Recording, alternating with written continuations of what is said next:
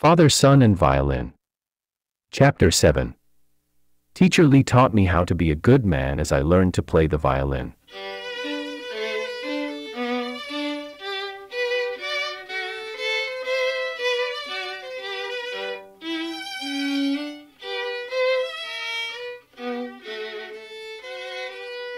By then I had my self-made violin, a nice used bow, and the hand-copied Homan. What else did I need apart from time and practice? In fact, I did have enough time and much practice, as at that time school was not so busy, and to me, practice itself gave me the greatest pleasure and happiness. Every early morning I practiced my violin by the side of a garden pond close to home so as to avoid waking my neighbors. During the summer, every afternoon my brothers went swimming with other kids, and that was my chance to monopolize our home to practice.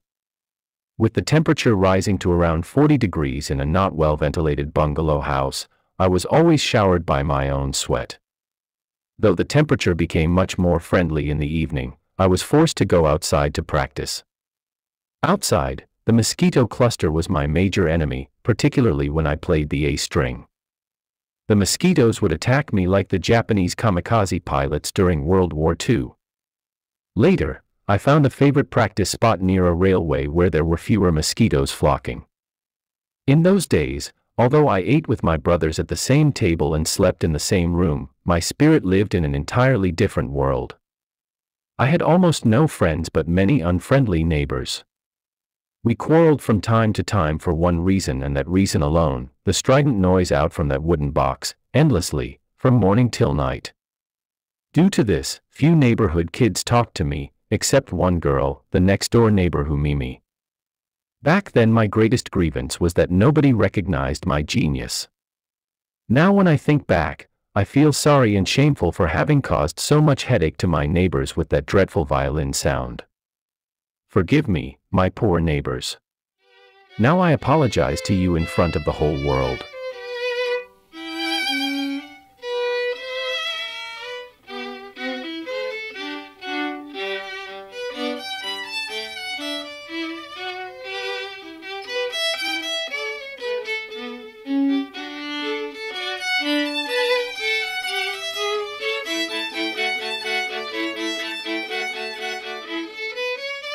I took lessons with Teacher Lee once a week in the beginning.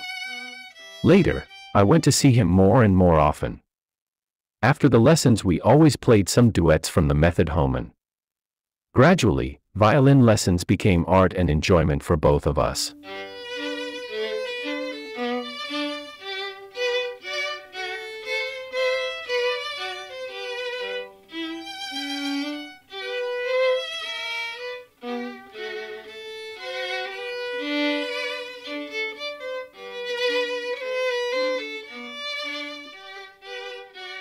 This is how, within 1 year, my violin playing took a great leap forward. It gave me the confidence to compete with Ma or even Wang. The pity was, Ma was not interested in competing with me as she was a girl, and more importantly, she was supposed to be my girlfriend, temporarily. Therefore, of my rivals, this left only one, Wang Shi. Speaking of Wang, for the sole purpose of chasing Lu Xiaobing, he transferred to our school. That resulted naturally in adding one more violin to our Mao team.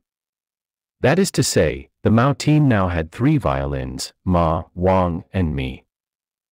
As I mentioned previously, in the ballet, The White-Haired Woman, there was a violin solo passage that used to be played by Ma.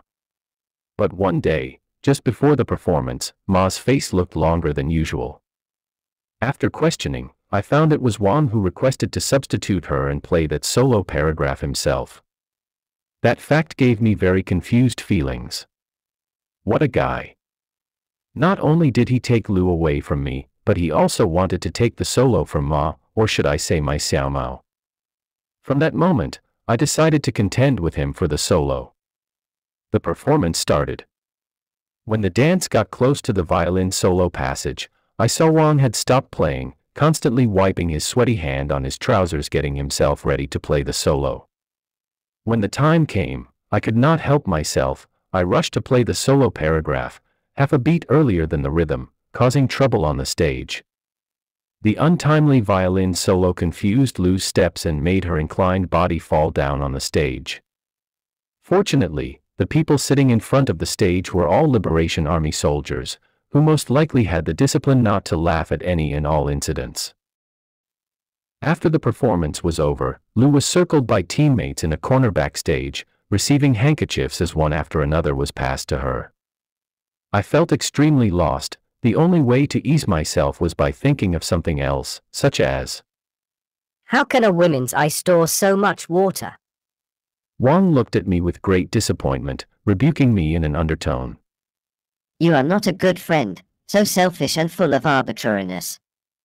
I gave tit for tat. What? You say I'm selfish? That solo passage used to be Xiao Mao's, I mean teammate Ma's. Why did you want to take it over? Why are you so furious about the violin solo thing? Whoever plays, it will not be your turn. Unexpectedly Chan Flute interjected, a remark full of vinegar, obviously because I called Ma, Xiao Mao.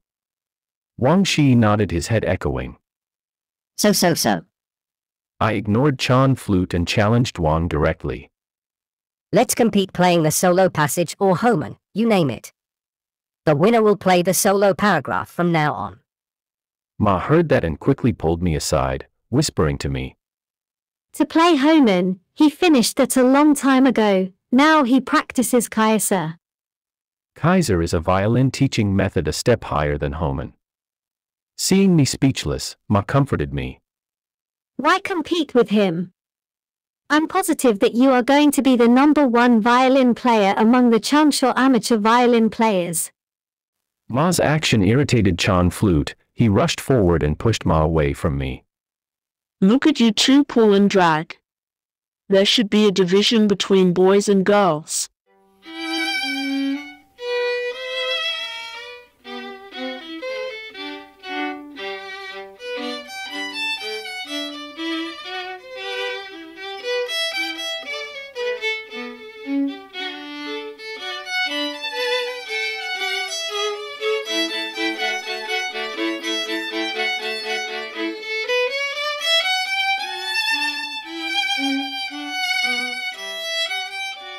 Ma's action irritated Chan Flute. He rushed forward and pushed Ma away from me. Look at you two pull and drag. There should be a division between boys and girls. How could that be tolerated?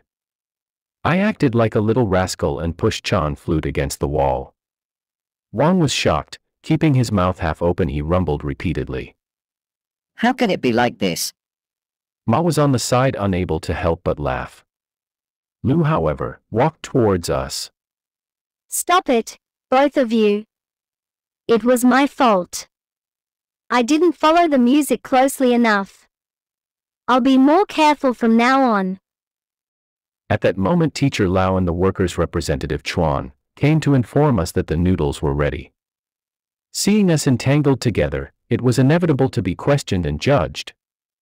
When they found our key problem was the violin solo, Lao expressed his opinion. From now on, you three take turns playing the solo. Is it worth quarreling over such a trifle? Representative Chuan, on the other hand, had a totally different idea about the issue. He suggested, why does the solo have to be played by one person? Bad individualism. From now on, you three comrades play the solo together. More people, bigger strength. Good. This matter is settled. Go, comrades, let's go eat. A solo is a solo. How can three play a solo together? Art has its own rule and form. Teacher Lao said, opposing Representative Chuan publicly, which was the first for any of us to see. What rule? Art obeys publicizing Mao's thoughts, you obey me, and we working class lead everything. That is the law above all. After Chuan showed his absolute authority as a working class, he again urged us. Let's go eat quickly, everybody. As Mao said, good health is the capital of revolution. During the whole night's meal, Teacher Lao was constantly explaining that the solo must not be played by three. He even told Chuan that the solo passage in the ballet white-haired woman was an imitation of Tchaikovsky's magnum opus from the ballet, Swan Lake. It was classical literature that could not be and should not be changed. Representative Chuan nodded his head, showing he was listening while he was busy working on his noodles. After he finished the noodles, he drank all the soup left in the bowl, then he put the chopsticks on the empty bowl, looking at Teacher Lau and sighed with regret, profoundly. The noodle today was a little lacking in oil. The very next day, I went to see Teacher Lau at his home. First, I showed my regret for taking over the solo passage. Soon after that, I asked, about the Swan Lake you mentioned yesterday, could you also let me criticize it? That's what you come here for, isn't it? Lau smiled and continued. I don't think I have the Swan Lake tape here, but you can find that solo passage in the movie Lenin in 1918.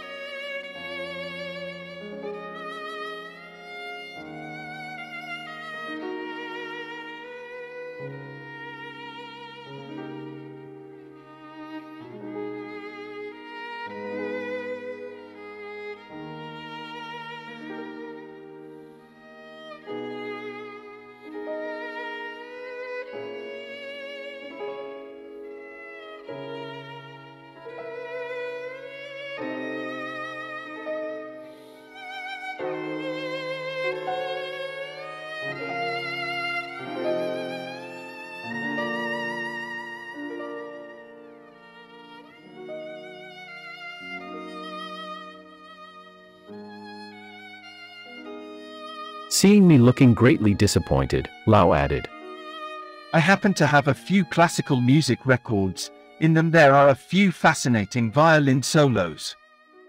The problem is, the school phonograph is at the moment in the hands of the workers' propaganda team at the broadcasting room. My violin teacher Lee has a gramophone.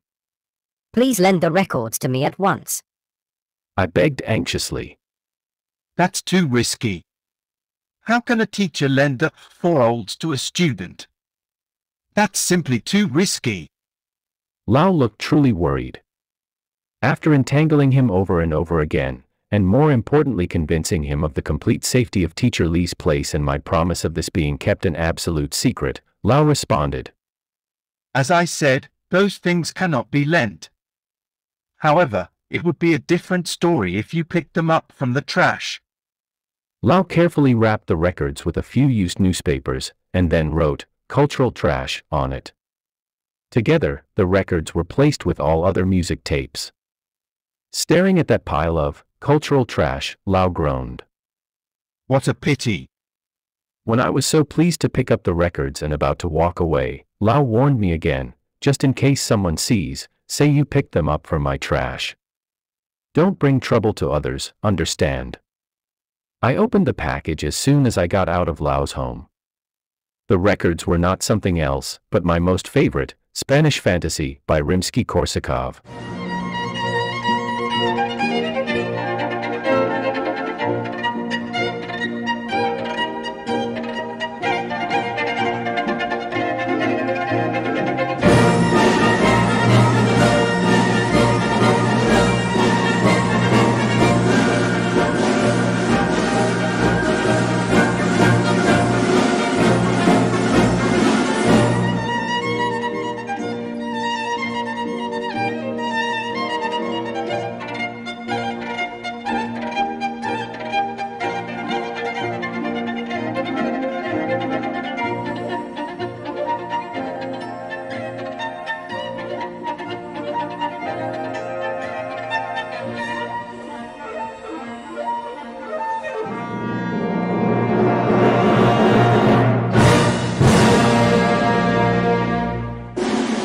I hurried myself straight to Teacher Lee's home right away with the records and excitement. When I got to Lee's home, he was in bed. He slowly got up and said, "Just a little headache, not bad enough to remain in bed." We immediately enjoyed the music, Spanish Fantasy.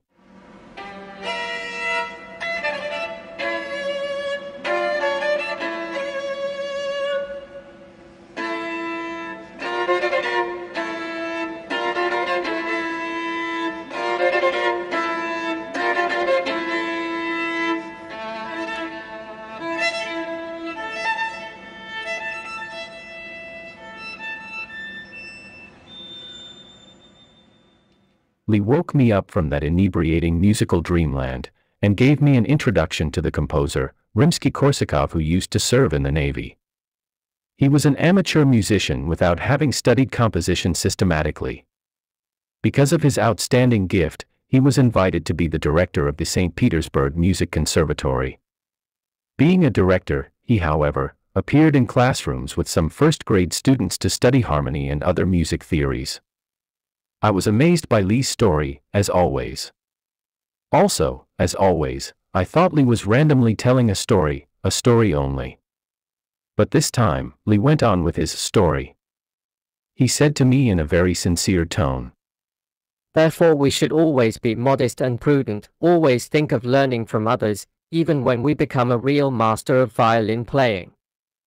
I started to realize that Wang Shi had talked about the solo issue to teacher Li. To avoid more criticism, I admitted. All right, I was wrong. I promise that will not happen again.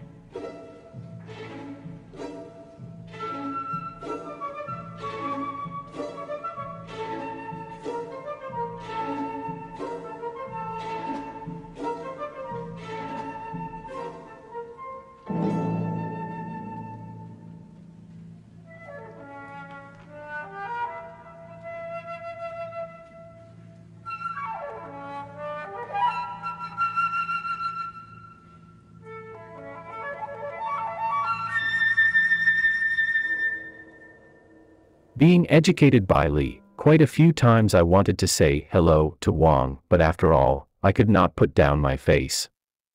I guess Wang felt the same. During the Mao team's performance, every time it got close to the solo passage, Wang put the violin down, as did Ma, leaving me no choice but to play the solo section. On the surface I was the winner of the solo conflict, however, since then, Lu stopped asking me to look after her school bag. The successor was no one other than Wang Shi. One day I caught a chance to show my warm temperature to Lu, but in return I received a few cold words. I'd rather you blow your bamboo flute. Was exactly what she said to me. I finally made up my mind to reconcile with Wang. I waited outside the rehearsal hall. When I saw him come out, I intentionally bumped straight into him, my head colliding with his chest. Immediately I apologized. He, however, repeatedly said, Never mind. Painful? I asked. Very painful. Wang covered his chest with a hand, quickly explaining. Pain not caused by you, but from a heart broken. Wang suddenly looked awful. Hey, don't you scare me. I was truly a little scared. At the right moment, Lu walked out of the rehearsal hall. Wang fell toward me and whispered, Say I'm dying. I embraced Wang and loudly shouted to Lu. I'm dying. No, I mean he's dying. Please help me, I mean, him. Can you imagine? The most sympathetic and kind-hearted Lu Xiaobing laughed at us, saying coldly to me, Ask him if he wishes to be buried or burnt. You, how can you be so heartless? He is not dead yet. I yelled at Lu. No, not dead yet. Not in 100 years. Lu laughed. Waiting until Lu disappeared, Wang stretched his arms twice and soliloquized. Again, a fruitless effort.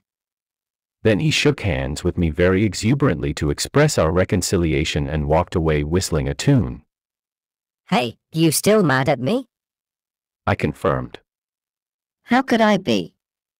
On the contrary, very grateful. Wang said cordially.